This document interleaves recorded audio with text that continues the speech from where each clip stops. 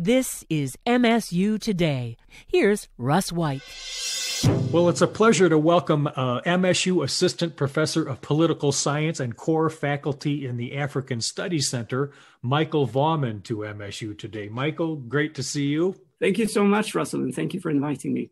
This is exciting. We're going to hear your conversation with former Malawi President Dr. Joyce Banda here in a minute. But before we get to that, let's set the scene a little bit. In general, describe what your research interests are. Yeah, so my research is focusing on African democracy more broadly, and I'm particularly interested in issues related to elections and how you arrange free, fair, and credible elections on the African continent. I've studied Malawi for many years, and actually I've observed several Malawian elections, including the one where Joyce Banda stood for re-election in 2014. So now talk about this particular research project that is going to lead into this conversation with Dr. Banda. Yeah, so I've had a conversation with Dr. Banda for a few weeks now. We here at MSU, we started a new research project that has to do with female parliamentary behavior. So what we know around the world is that it's not only the case that women are represented in parliament to a lesser extent than men, but when they come into parliament, they also seem to be sidelined. And there are many ways in which we could measure this. One of the clearest metrics in which we can see this is the extent to which they participate in debates. And there are many obstacles to doing so. And this is true across the world. It's also true in Malawi. So we started a new research project where we wanted to see how does a female president inspire other elite women, for instance, members of parliament. And can we see that when a woman becomes president, we see changes in parliamentary behavior among female MPs? And this is indeed what we saw. So we coded hundreds of thousands of speeches in the Malawi parliament using machine learning. And we looked particularly at the period 2009 to 2014 in Malawi. In the two and a half first years of that period, we had a male president who died in office, and then Banda became the president in the last 2.5 years. And what we saw was that there was a significant increase in the number of speeches held by female MPs. And also we saw a change in the sort of things that they talked about. So they talked more on the sort of issues that has normally been associated with kind of male spheres, particularly the economy. So this really, we argue, shows the symbolic power of a female president such as Joyce Banda. So Michael, tell us a little bit more about President Dr. Joyce Banda and then how you got connected with her for this conversation we're about to hear. So Dr. Banda is one of the seminal leaders on the African continent. She was the president of Malawi between 2012 and 2014. And she was the second ever female president on the African continent. The first one was Ellen Sirleaf Johnson in Liberia. Prior to becoming the president, she had been the vice president, the minister of foreign affairs, and the Minister of Women, Child Welfare and Community Services. And she had also been a member of parliament. The thing that is important to know about President Banda is that she came into power under very peculiar circumstances. She was never elected to become the president.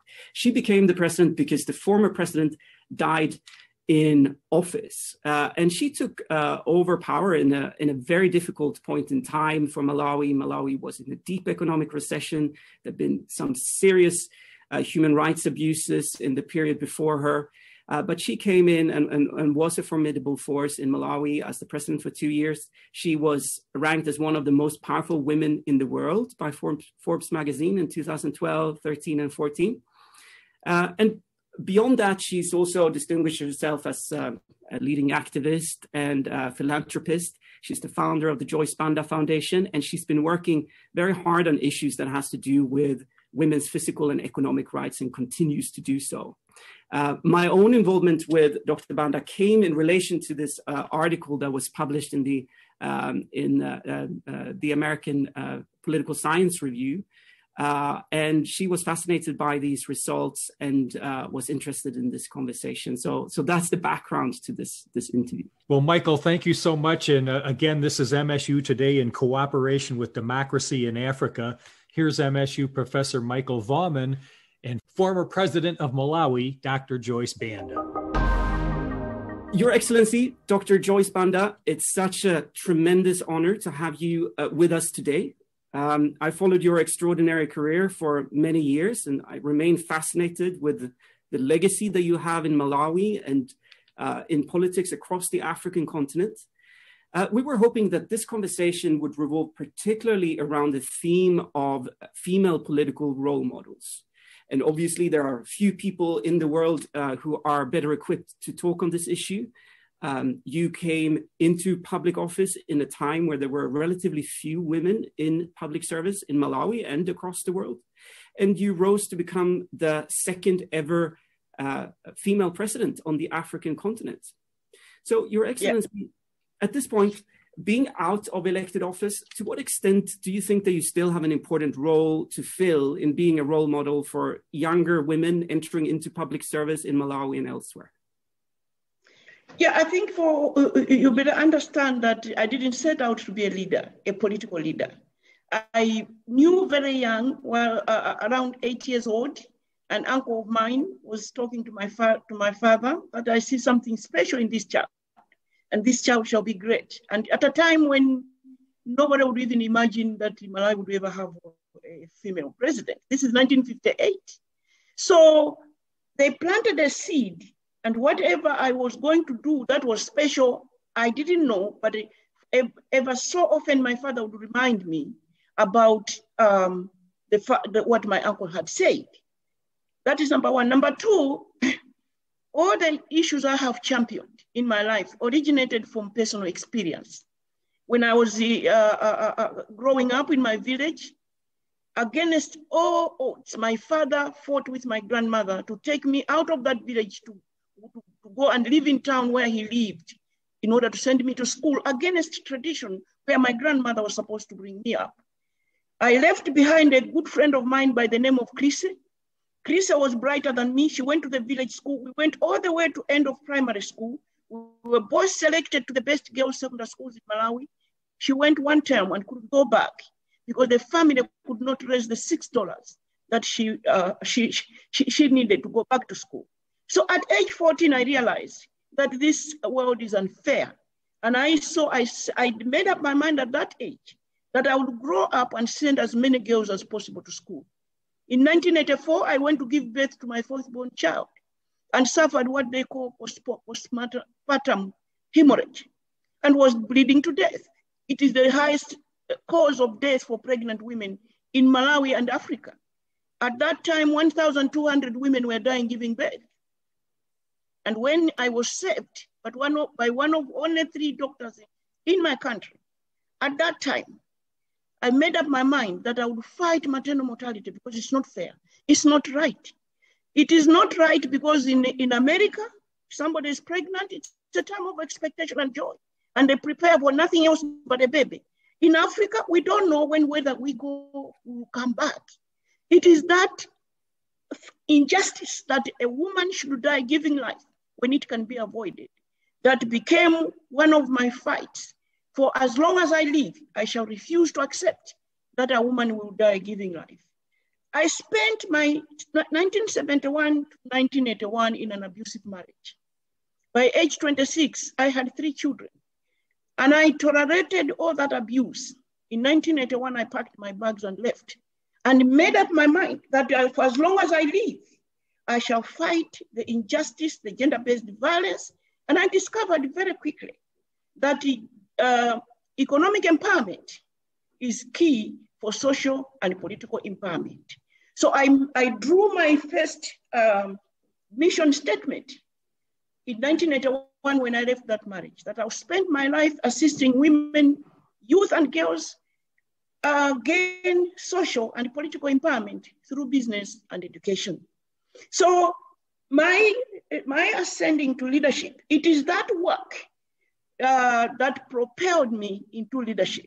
It is the women that I worked with at grassroots, for me, it has been about supporting vulnerable people, disadvantaged men and women and girls to live a better life at grassroots. And it is those that pushed me go into elected office. But now I learned very quickly two things. That number one, leadership is a love affair. You must fall in love with the people yourself, and the people must fall in love with you. And so I made up my mind that I was going to listen to what the people say, that I love and that love me back. When you love those people that you serve, you will not want anybody to exploit them or to mistreat them or to abuse them. You will fight for justice on their behalf forever. So when they said go to parliament and change those laws that negatively impact on us, I saw that as a great opportunity. So in 2004, I was 54. I stood for election to go to parliament. And I got to parliament and was fortunate to be appointed Minister of Women and Women and Children. And so straight away, dusted up a bill that had been, a draft bill that had been sitting on the shelf for 7 years and championed the passing of the domestic violence bill. That's the first time Malawians, although I had done a lot of work in the civil society, economically empowering women, but this was the law that changed the perception of Malawians on Joyce Banda. To them, then they saw a leader, whether she was female or male, and this was going to help later on as I ascended into office. So when Dr. people Banda, then became blind to my gender. So Dr. Banda, I would like to ask you a little bit more about this, because I think your story is one that is very relatable to many Malawian women and women around the world. You faced a lot of the same obstacles as many of your voters, whether that be gender-based violence, access to education, access to quality healthcare. But of course, going from that activist role, entering into politics can often be a challenge. And when you were elected to parliament, there weren't many women in the Malawi parliament. How was your first interaction with national level politics? And did you feel that the institutions were ready to take you on in that position? Yeah, I think what happened is initially working at grassroots, I started an organization called the National Association of Business Women in 1989.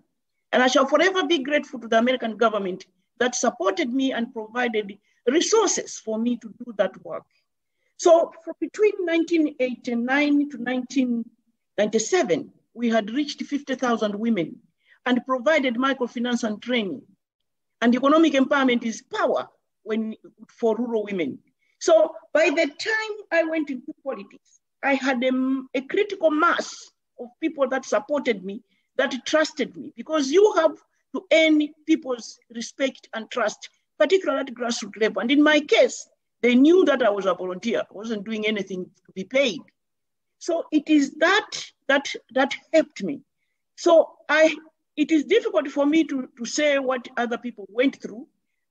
It is for me to look at how this critical mass of supporters, this network of women across the country, that is what shielded me. And even families, in the beginning, men were resentful because when women became powerful through economic empowerment, the first person they talked about was Joyce Banda. It is because of Joyce Banda you are this. But then so we incorporated in our training steps that women must take, make sure that they don't intimidate their husbands in a patriarchal society such as ours. So I can say that what the world doesn't know is that African women were leaders of their nations before colonization. In fact, it is colonization that delayed them. And some people have written to say it is because those that colonized us, some of them did not have in their systems in the integration of women in leadership.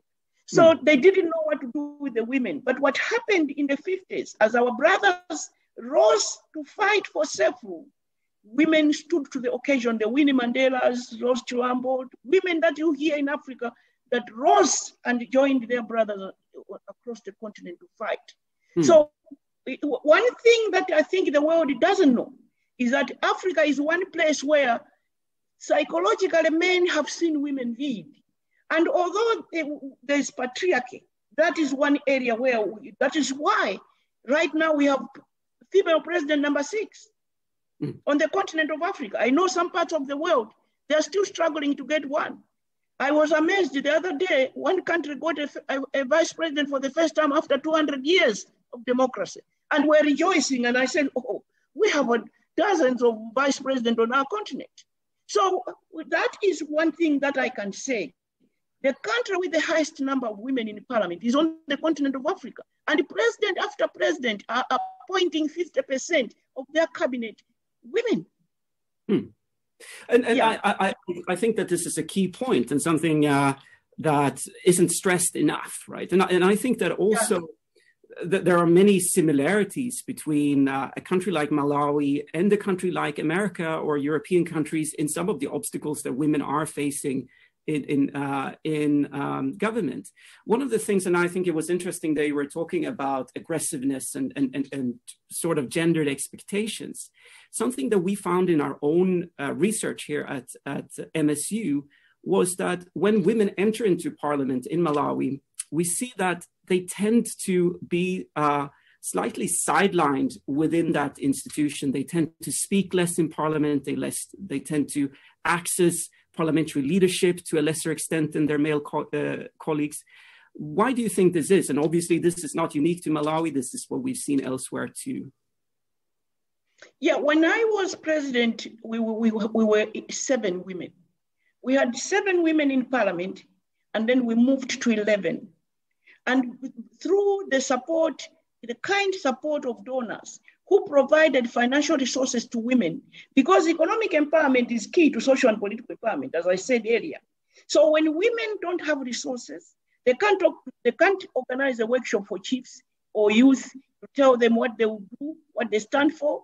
They lose elections, not because they wouldn't make good leaders, but because they don't have the resources. So we engaged donors, and the donors helped to provide resources to all female candidates. And we went from 11 to 27.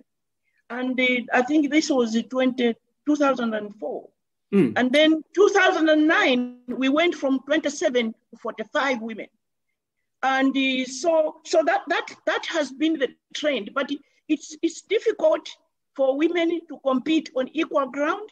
It is not because the people don't want to vote for them, but they don't get to hear them during the campaign because they cannot afford the resources to fight.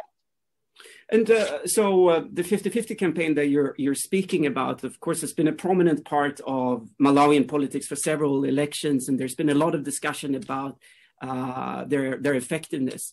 But it's not only about getting women elected, right? It's also about, at the point that they are elected, are they empowered within the parliamentary institution so that they can actually speak for women when they're in parliament? And something that we found in our research was that there was a great divide, gender divide in speaking time in the Malawian parliament. But actually, when you became president, we saw a great increase in the number of speeches made by women MPs. I will be pleased to hear that our speaker now is a woman. I know, I know this. So obviously, Malawian women have made a big, have improved their position within parliament to a large extent. But do you think that you being the first female president in Malawi can have had an inspirational effect on other women at that elite level? Yeah, but what you see during research and the actual situation sometimes can be different. Malawian women have not shied away, because I want you to remember that the domestic violence bill I'm talking about, when we passed it through parliament, it is at that time when we had only 27 women in parliament against 193. So there must be something we did right, because that bill was emotive. I mean, we didn't even know it would ever pass, but we used strategies and we lobbied and we worked hard as only 27 women.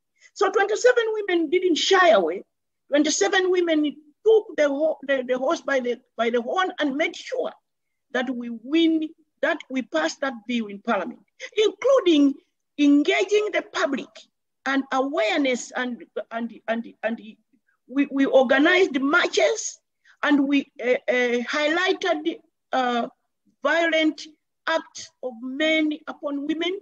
A man who chopped off both the arms of his wife, a man who scooped out an eye of his wife, a man who was aborting his wife so that they shouldn't have children, using the crude tools.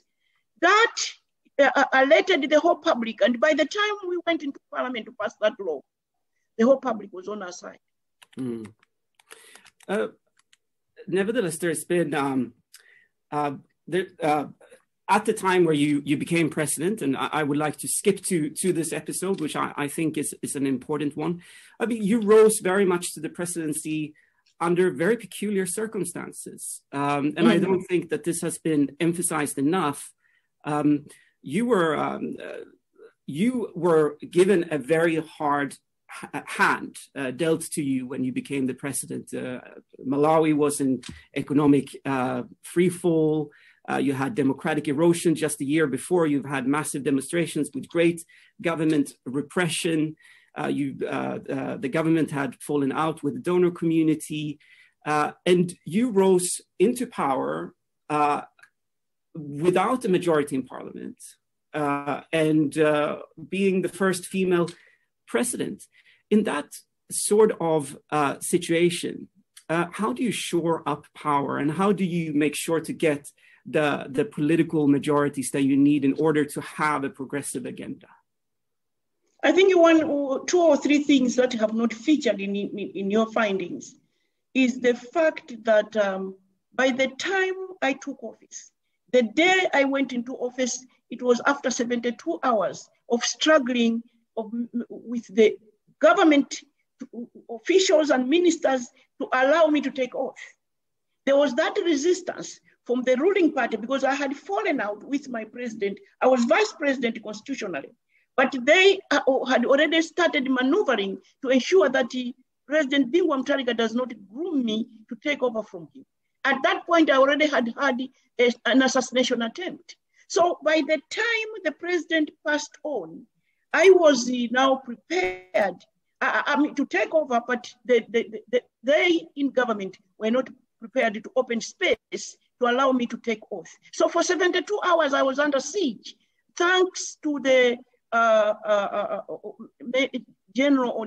army general, the armed forces in Malawi. They always stand with the people. If you researched about the election, the nullification and the election of last year, it is also the armed forces. The 1992, with Dr. Banda as the dictator for 30 years, for things to begin to change, it was the armed forces that stood up and stood with the people. So equally, in my 3 days, the armed forces, the army general stood up and opened space for me to take oath. So I took oath on a day, the very first day I became president.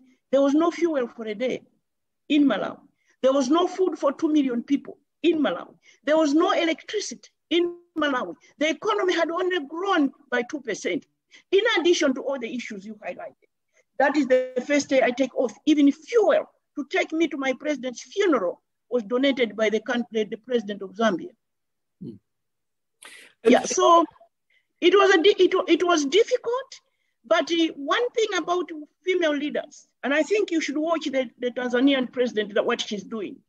That is characteristic of female leaders. Female leaders get into leadership and they're decisive and they are brave and they take risks and they want to do just what is right, regardless of what risk it is or regardless of what the potential backlash that you might get.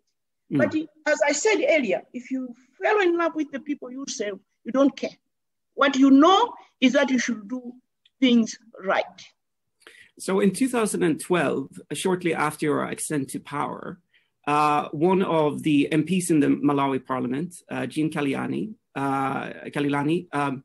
said this in parliament. She said that the question is no longer whether a woman can be president of her country or not, but rather what she can deliver. Malawi must get more and more women in decision-making positions. what do you think that this particular moment, and particularly given the hard backlash and all the obstacles that you had to face coming into power, how do you think that this changed the perception of female leadership in Malawi? What you need to do is to come now and find out. I didn't know that I would live to see what I'm seeing now, because people have come to understand what we were able to achieve in that short period when I finished the term of Dr. Bingu Mutharika. This country had no fuel when I came in. When I left, we had reserves for 2 weeks and even built reservoirs. When I came in, there was no electricity. By the time I left, we had added 64 megawatts to the grid. When I came in, there was no food for 2 million people. When I left, we had 1.9 million metric tons overproduction.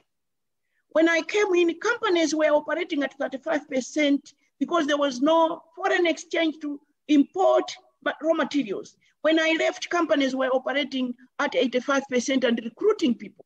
When I came in, the economy had grown by 2%. When I left, the economy had achieved 6.3%. When I came in, 675 women were dying giving birth. When I left, we had reduced that by 32%, and the African Union gave us an award for that achievement. So it is all recorded, everybody can see, but when a woman is president, when a woman is a leader, she goes through so much abuse and propaganda. Unfortunately, women of not only Africa, but of the world, we don't have the capacity to protect ourselves or to lie or to fight. We are just concentrating on doing things right and doing the job.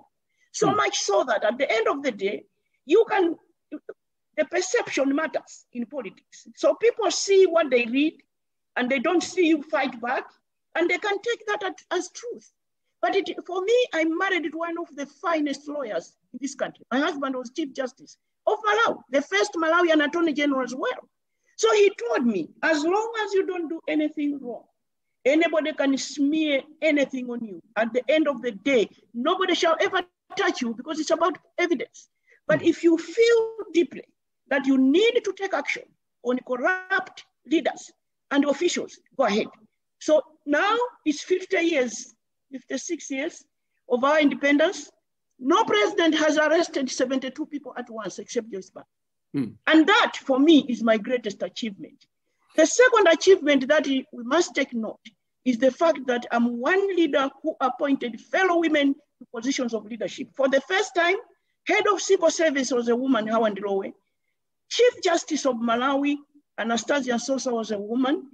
Solicitor General, head of Law Society, Law Commission, head of Human Rights Commission, Deputy Inspector General of Police, 2 Deputy Governors of Reserve Bank, 8 district commissioners, 100 appointments of women.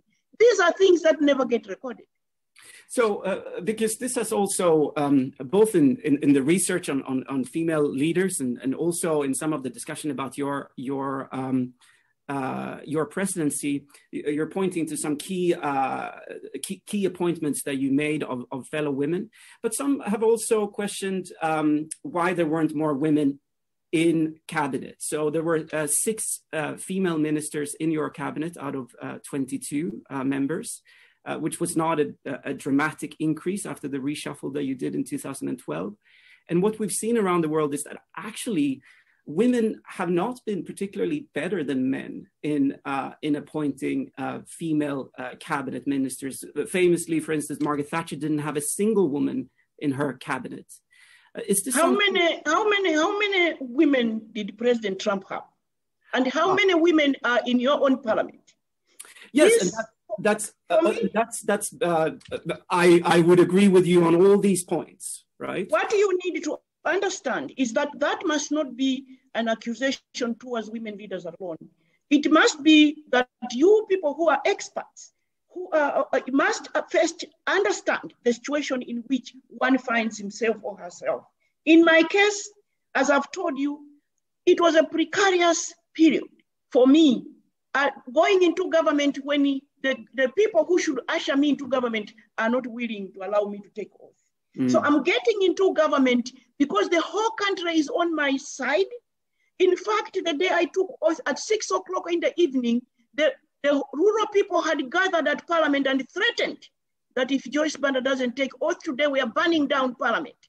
But it is now this upper class that are struggling to accept that a woman can take oath. So when I got in, I decided that I was going to do things differently. For me, as you rightly pointed out, the situation that I found, our relations with the donors, people were actually refusing to mourn the president because of what he had, the way he had treated them towards the end of his life. So my position was the announcement that I made. I said 3 things. I said, number 1, we shall mourn our president like a king. Number 2, we shall bring everybody together. There shall be no retribution. We shall all hold hands and move forward as a nation. In order to demonstrate that, I had to pick people from other parties to form my cabinet. So my cabinet did not come from my party. So I had to bring MCP, I had to bring Afford, I had to bring People's Party, and I had to bring DPP, the same people that were saying I shouldn't get into government, so that I am seen to be reconciling the nation. In that respect, in those other parties, they didn't have women. So in my party, I took 6 women. So that I had to do what I could do to move forward. So yes, you can want to have, in Malawi, it's not like other parts of the other democracies. I don't know what happens in America, but you find that in other cabinets, members of parliament are members of parliament. And when you come to choose your cabinet, you can choose professionals from outside, not here. In Malawi, you pick the same members of parliament must form your cabinet. So within the same parliament, you pick your cabinet. So when I was picking this to form this integrated group, I had to pick from parliament. So if the party has no woman, but I must address the issues of reconciliation, I took men from there. So I had 6 women indeed. So but I compensated that by making a lot of female appointments outside cabinet, because that was necessary for me. And it was easier for me to do. And indeed, this is something that many people have spoken about in terms of the very delicate operation of creating coalitions, right, in African politics, which is key. You need to have people in cabinet with the right sort of resources and the right sort of regional appeal, for instance, in order to build a broad coalition that can govern successfully and also win elections down the road, right? And this seems like this could be even one further obstacle for women in taking the next step, not only being in parliament, but taking the step to the front row and into cabinet. Yeah. Again, true. These resources matter, right? Yeah, that is true. You are right. So something that some of your critics have talked about in relation to the 2014 election, they've been looking particularly at female MPs and their electoral success in the 2014 election. The 2014 election was the first election where actually women representation went down. In every other election, we've seen a positive trend in Malawi. And some of your critics have suggested that this is connected to your presidency and a reflection on female leadership and you as a president. Do you find any truth in this argument, or do you look at it in a different way? Yeah, you have to make that judgment because I told you the situation that I found Malawi in and what my success was. But I also want you to remember that when you go for parliament elections, people come from different parties. So different parties will support their candidates. In our particular case, yes, the number went down. But the thing to remember is the 2014 election cannot reflect a true election in Malawi. The rigging that took place in Malawi, the TPEX that was used to correct tally sheets, the stealing of the election affected women more. So most of the women you think lost their election did not lose their election. But then even my election, everybody knew that it was being stolen from me. And I made an announcement to the nation. Perhaps we should nullify the elections because the Malawi Electoral Commission in Malawi had announced that there had been fraud and that there was going to be a recount. But then they went and burned down the warehouse that was holding the ballot papers. So I made an announcement to the nation, let us have a rerun. And when we have a rerun, I will not stand so that I don't show as if I have personal vested interest. But let us give Malawians a chance to choose a leader of their choice. I did not even fight. I did not even have the means to go to court. And that is why I just conceded and left. In 2014, the evidence of the rigging was identical. I mean, 2019, the evidence was identical. And that is why I and others got together to say, not again. This cannot be repeated because innocent women were losing their elections because they can't rig. Men who are not even capable to become members of parliament were getting to be members of parliament. So we got together, 9 parties, and went to court and challenged the election. And the elections were nullified. So what you should remember is the 2014 election cannot be an election that can be looked at and any judgment made against what happened that year, because most of the women did not lose their election, including myself. Yes, and of course, I was myself on the ground in 2014. I studied the election very closely, and I will agree with you that there are many controversies about that election, and that were not seriously dealt with because there wasn't a petition in the same way as in the 2019 election. But you know, women can't afford. I couldn't afford the kind of resources that you require to challenge an election in court. But then we saw that the same evidence when we went to court this time, and because it was men altogether, I was the only woman out of the 9 parties. They were able to put together resources and fight in court and win the case and get the results nullified and have a rerun and win by 56%. And some would say, well, that's the appropriate way to do it, right? That there's no constitutional mandate for a president to nullify an election. If an election should be nullified, that would have to be by the constitutional court, right? That is what I was asking. I was asking us to go to court so that the results are nullified. And I said, if we get that to happen, I shall not stand for election because I don't want to be seen to have pushed for nullification because I've vested interest. But again, last year, 2020, that's exactly what, 2019, that's exactly what we did.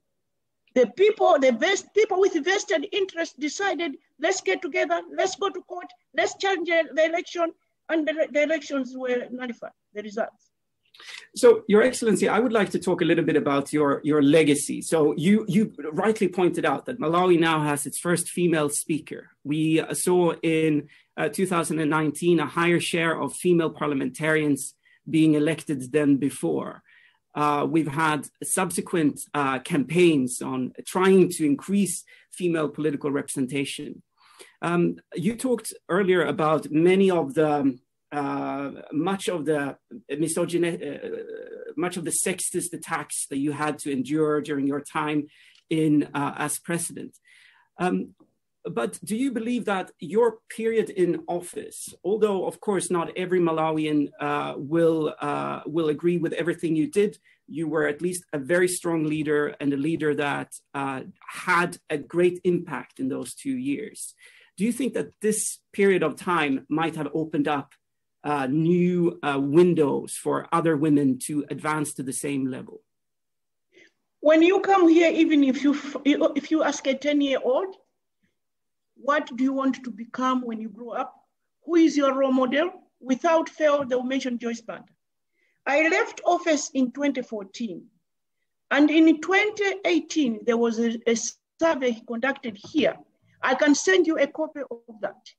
And that research, that survey revealed that Joyce Banda was the most trusted leader. So I'll send you that information because it was in the newspapers as well. So there has been, I think time tells, when now they can see how I implemented big projects, but mostly also paid a lot of attention rural social programs that were pro-poor.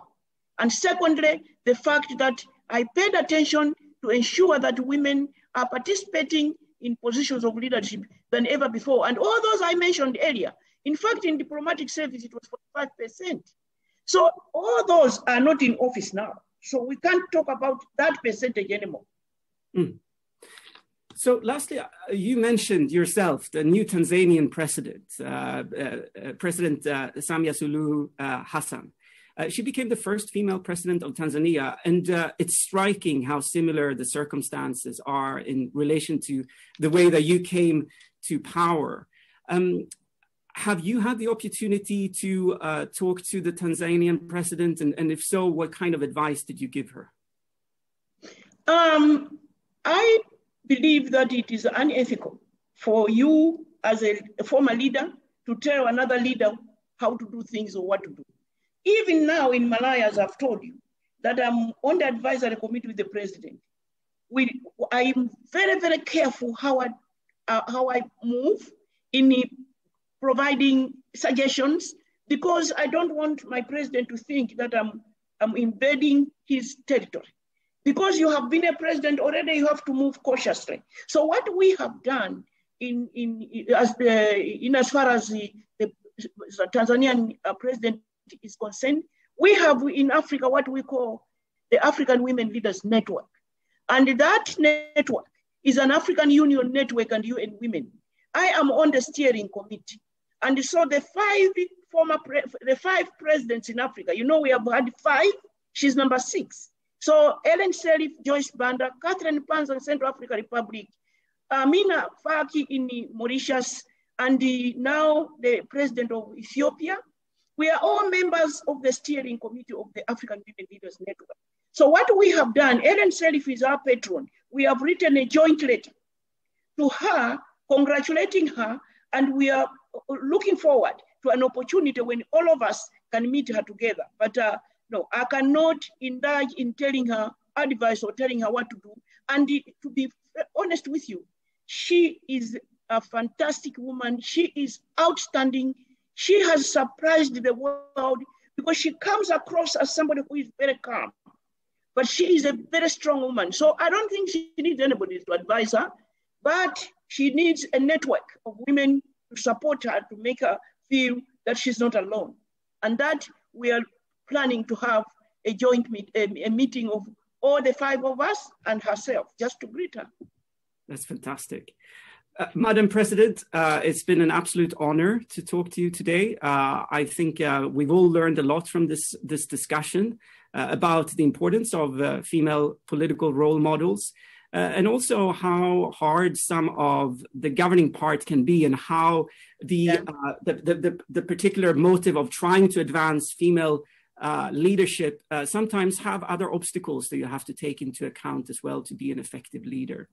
So I was thinking that it would be bad for me to leave this interview without making clear to my fellow women that it is not easy to be a leader, a woman leader. I have had 2 assassination attempts. In one of them, my security man was hacked to death. But what I want all African women to know is that we can't stop. We must keep moving together. And those of us who are this age must provide support to the younger women, because State House we must march to, whether anybody likes it or not. And for that to happen, we cannot shy away. We cannot fear. We cannot get discouraged because Joyce Banda was almost killed. No. Or this other one in country X was stripped naked. No. Or this other one in country X was beaten. No. Because all those things are happening. But we have decided that we shall push all those aside, hold hands, form networks, support one another. This same African Women Leaders Network at African Union has 2 layers. One is my age, the next one is a younger age with their own strong committee, intergenerational, and we provide support to one another. We have agreed that we are morally obliged to provide support to the younger women. So we cannot shy away, we cannot fear, we cannot even fear smear campaign. Yes, abuse is there, the media, yes. tortures us, castigate us, do anything to make sure that we don't operate, smear campaigns that can send you to jail. But what I have gone through myself, my husband has told me. And I'm telling fellow women, as long as you are right and you are honest and you're serving your people with integrity and you are accountable and transparent, nothing will happen to you. So we must hold hands and move together into the future with hope. And we must get to the policy formulating tables, and our African brothers understand that women are the majority. And the last time I checked, we bring the other half into this world. So we cannot be ignored. They must open space at the table for us to sit at the policy formulating tables and participating in leadership on the continent of Africa. Madam President, thank you so much. Zikomo Kwambili. Zikomo. Thank you very much indeed. All right, thank you. Russell, you got all of that, right? Wow, that was fantastic. What an honor to sit in on that. You're an inspiration. Thank you. That was an honor. That was great. Yes, Madam President, it's been a great honor. I really hope that this is not the last time we meet. I hope we can invite you to MSU at some point, or maybe I will get the chance to see you in Malawi at some point. Thank you. Thank you very much indeed.